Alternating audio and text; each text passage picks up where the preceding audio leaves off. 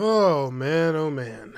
2024 and you game developers just really aren't learning, are you? You guys are seeing these obvious mistakes out here and you're just it's not sinking in, is it? Oh no, we don't feel like dealing with certification and all that stuff. Oh boy, gamers and gamettes, what is going on? My name is Tanek127 and welcome back to another video. And guys, in today's video we're going to be talking about the first Descendant.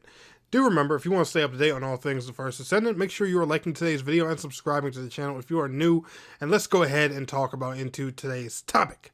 Now, first and foremost, we actually have some good news for the first Descendant. There is going to be one last beta test for this game where they want to test and iron out some technical issues and stuff like that, and test their technology and server testing and all that stuff right before their game launch, because like as you all know, the game is promised for a summer 2024 launch.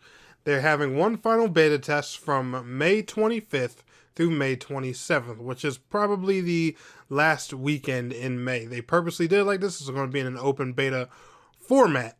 Like I was saying before, they purposely did it like this so that way, they could stress test the servers, get as many players as possible. You guys know these are usually, the kind of tests where they want to just see, like how much they can flood the servers, see what makes the game crash and stuff like that. They want to basically get this bad boy ready before, they take it out of the oven and serve it to us on a nice fresh plate. However, when they made this announcement during the dev stream yesterday with a lot of other, goodies and solid information, they made one very crucial mistake with this test.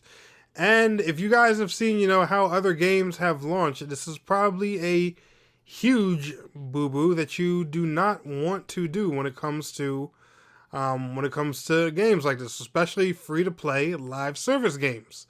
Because they always get a rough launch when this happens. This test is going to be PC only.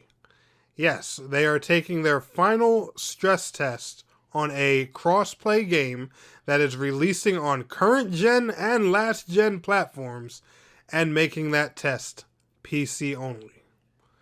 This game is going to be on PS4, PS5, Xbox Series X and S, Xbox One, and PC, both Steam and Epic from what I know. And they just want to test PC in a open beta format. How many times have we done this song and dance? Where they test the game on one platform because, it's the easiest platform to develop for. Developers don't gotta wait for certification and all that stuff. But then, launch gets here and everything just goes haywire because they only tested one of several platforms.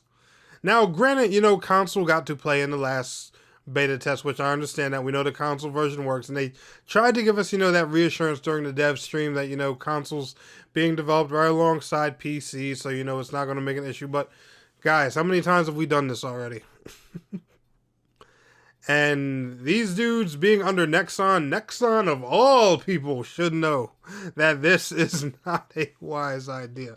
Now, I'm trying to be optimistic, I'm hoping First Descendant's launch and everything goes smooth, buttery, and stuff like that, because I plan on covering this game a lot. I have huge plans for this game here on the channel, so trust me, the last thing I want is to be dealing with a buggy, crash-filled, lag-filled, server queue having launch.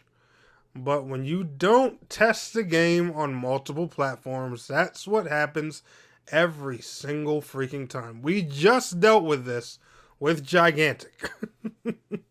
We have done this with MMO after MMO, RPG after RPG, live service game after live service game, and they all keep doing the same stupid thing. I get it. Console is a more complicated platform. We know y'all have been saying it for decades now. But you're going to have to do the necessary work to get your launch right. And especially in a time frame where gamers are more cruel and critical than ever. And and this game has got, don't get me wrong, this game is highly anticipated. But, you already know how gamers are with looter shooters, live service, and stuff like that. Look at the criticism Suicide Squad received just because it was a live service looter shooter. Like, now don't get me wrong, this game's not Suicide Squad, but I'm saying, all right, you already have yourself, you know, in a niche genre that people are getting fed up with, and yada yada yada. You want to make sure you have a smooth launch so you give a first impression.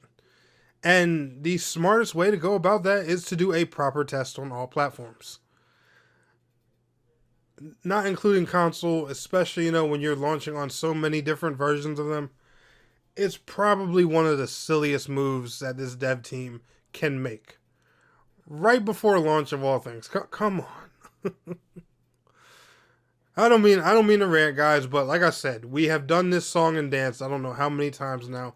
And I'm excited nonetheless for XDefiant. I'm just hoping launch goes smoothly if they really go about doing things this way.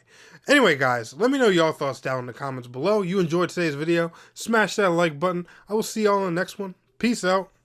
Have a good one.